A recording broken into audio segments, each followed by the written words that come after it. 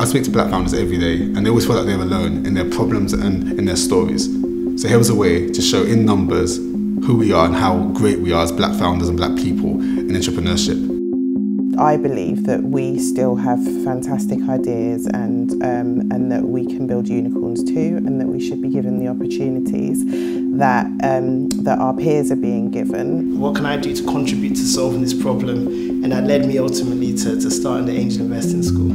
My name is PC Timmy, and I'm a content creator who has been showcasing and exploring the stories, motivations and challenges of tech founders and startups across the continent of Africa. I am now here in the UK, exploring the entrepreneurial journeys of black founders who are operating in the tech space.